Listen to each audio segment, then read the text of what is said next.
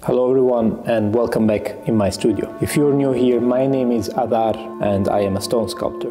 In this video today, I'm going to talk a little bit about this work of mine, which you might have seen featuring in a previous video. The idea for this work came while I was doing my PhD research, which was guided by an intent to understand sculpture, to define what it is, and to find how it could be applied to have a more impactful contribution to our society. The whole research was centered around the definition of sculpture that was given to us by Michelangelo, a definition that you probably heard me quoting before. Michelangelo said that sculpture is that which is done by means of removal. You can see that this definition is rather ambiguous and that Michelangelo didn't specify what tools would need to be applied to make this removal happen. Of course, the use of the hammer and chisel was implied, but I took advantage of this vague definition as an opportunity to search for alternative ways of removal of material and thus widen the spectrum of what sculpture can be. Now, I will not go further into detailing this research as I have published my full PhD defense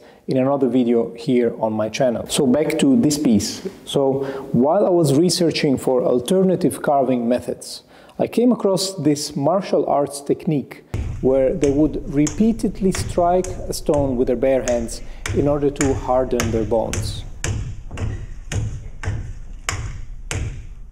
Now that was something that caught my attention because you see, us sculptors who are trained in the classical tradition generally say that we carve stone by hand. What we mean is that we use handheld tools like a hammer and chisel as opposed to more modern technologies such as computer-guided CNC milling machines. But strictly speaking, using a hammer and chisel doesn't mean carving by hand, does it? We're not literally using our hands to carve the stone. We use our hands to hold the tools by which we then carve the stone. But what about actual carving by hand? One could claim that the martial artists I just mentioned were actually using their hands to carve stone, because I was sure that their action would have an impact on the shape of the stone, however imperceptible that might be. Now you might think that I'm crazy, that it's practically impossible to carve a sculpture by merely using bare hands. But in a previous video, I've pointed out how stone steps found in staircases of old buildings have been shaped by the millions of feet that stepped on them over the course of time. These examples prove that it's definitely possible to shape stone through seemingly irrelevant actions such as walking up and down the stairs. The only thing is that the time frame required is somewhat longer than it generally takes to carve a sculpture with the tools that are specifically designed for this purpose. By the way, a short side note. If a seemingly irrelevant action like a footstep, when repeated over time and in coordination with other millions of people, can change the shape of a stone, imagine what changes any other coordinated effort can bring into more malleable matters such as socio-political or environmental issues. Think about that. So anyway, as an experiment, I've been imitating the technique of the martial artists I mentioned before and have been regularly striking and slapping the stone with my bare hands for a couple of years now. Unfortunately, you're not here in the studio to feel the stone yourself, but this upper surface has become smoother than the rest. Each time I do these slapping sessions here in my studio, which generally last 5 to 10 minutes, afterwards there is always marble dust laying here around the stone. So I can positively confirm that there is material coming off the stone, even after only 5 minutes of this action. Mind you, I am aware of the utopian aspect of this endeavor and that it would take me hundreds, if not thousands of years to single-handedly change the shape of this stone so that it would be visible to the naked eye. But after all, why not engage in this seemingly futile and idealistic action? Perhaps the goal is not to shape the stone, but ourselves, and to reconnect with the human pace that is getting lost. We see today how slow alternatives are being offered to balance the ever-increasing fast pace of our world. Things like slow food, slow travel, and so on and so on. You must know that nowadays the time required for making stone sculptures is dramatically reduced by the development of new technologies. Today, sculptures are made by machines and robots to speed up the carving process in order to satisfy the market's demand for a fast production. I am not against this development. On the contrary, I welcome every technological progress. But amid this dehumanized production race, I feel the necessity to slow down,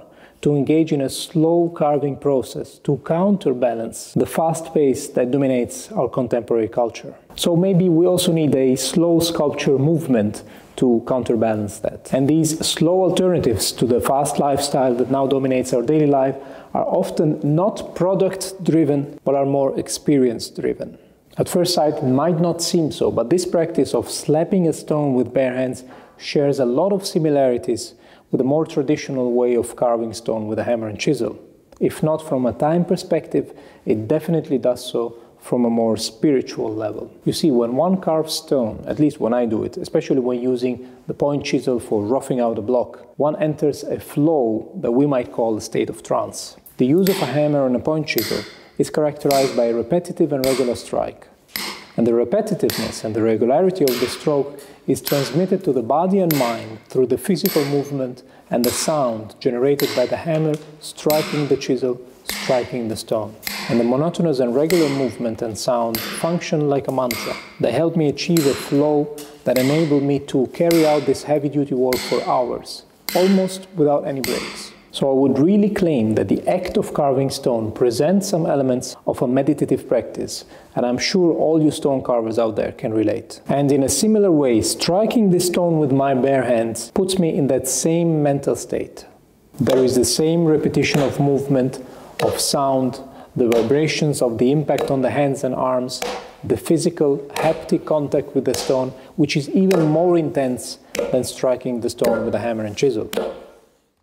So whenever I do this exercise, I enter a hypnotic flow. My mind stops thinking about anything else and focuses on the rhythm, on the movement.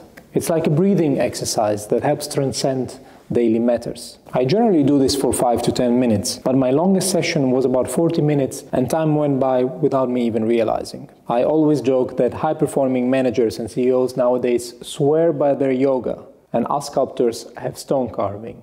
This is our meditative practice. We meditate when carving. By the way, I suggest you try it out. Take a stone, piece of rock, and just go at it. Only be careful not to hurt your hands.